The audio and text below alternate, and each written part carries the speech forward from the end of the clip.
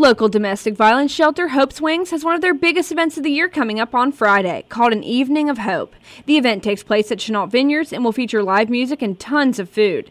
We spoke to shelter director Jennifer Lainhart, who explains that tickets are still on sale, but you gotta get them quick because they are going fast. Visit the walk-in clinic at Mercy Primary Care of Irvine on Friday evenings and weekends with no appointment necessary. Walk-in care is open to the community no matter who your doctor is. For those times when it's not serious enough to go to the ER, but you feel too bad to wait until Monday, walk in to Mercy Primary Care of Irvine.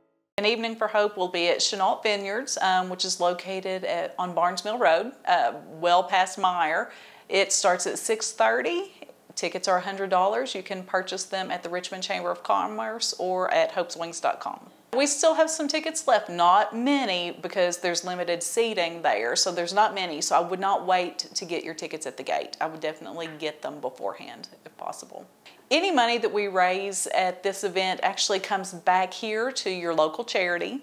And we use it here at Hope's Wings for our shelter services. So at any point in time, we have women and children living here with us, and it takes money, to run a shelter because we don't ask them to pay rent and we don't ask them to pay electricity. We don't ask them to buy food. So we want to be able to provide all the support that they need so they don't return to an abusive home.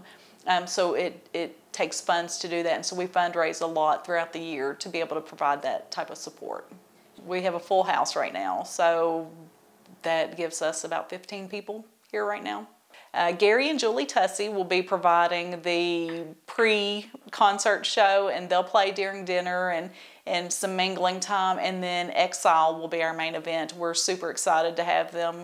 There's some local boys, and they draw a big crowd, but, good music. For more stories such as these, be sure to visit Richmond's very own WBONTV.com. I'm Marissa Hempel.